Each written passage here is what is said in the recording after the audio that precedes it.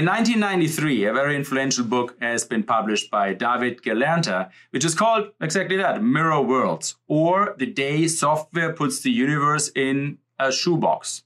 How it will happen and what it will mean. So that was in 1993, and what Gelernter told us there in the prologue is, this book describes an event that will happen someday soon.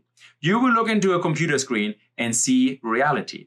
Some part of your world, the town you live in, the company you work for, your school system, the city hospital, will hang there in a sharp color image. Abstract but recognizable.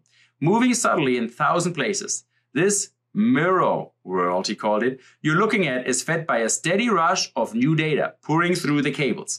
Mirror worlds will transform the meaning of computer.